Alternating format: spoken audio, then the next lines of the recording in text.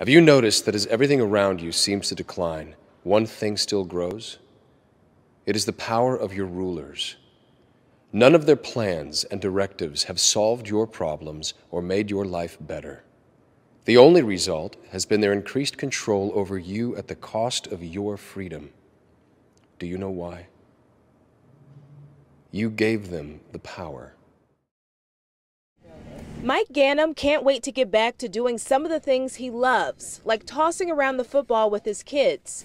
It's something that's been a little bit harder for him to do over the last year and a half because of his polycystic kidney disease and a large blood clot he developed back in March of last year. The kidneys were so profound with cysts that they just pressed and pressed and pressed on his main vein. Mike's doctors at the Cleveland Clinic told the Ganems there was no time to waste. He needed a kidney transplant. It took months to get on the donor list. Then they were crushed when a cousin who stepped up wasn't a match.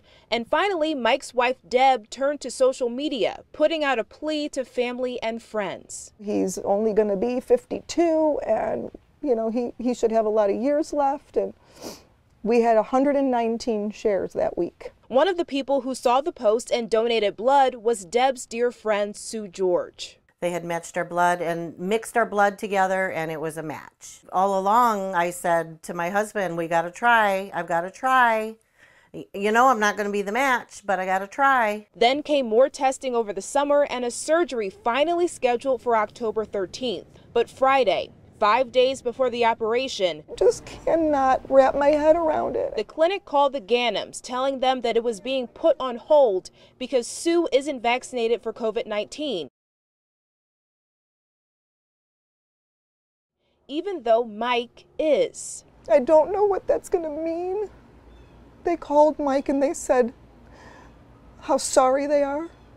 The surgeons are devastated. Sue isn't vaccinated for religious and medical reasons and says throughout the entire transplant process, doctors have known that. They're putting this vaccination ahead of saving somebody's life. I'm willing to give a body part, a kidney, to this man.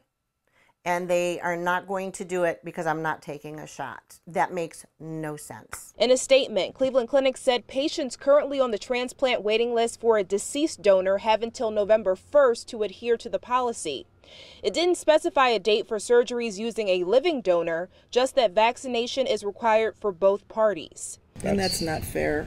Deb says Mike's team is trying to come up with another solution, like having Sue's surgery take place at another hospital. But she believes there should be a grace period for people who have surgeries already scheduled. If there's any way, shape, or form I can do this for Mike, I'm going to do it. But I'm not getting the vax. But Deb's worried if the surgery is delayed for too long, Mike will lose Sue as his donor. I'm just so afraid. I'm so afraid all over again. I mean, we were crying and crying so many tears of joy and gratefulness over this happening, and now it's the opposite. I'm just so afraid. In Eastlake, Jade Jarvis, News 5.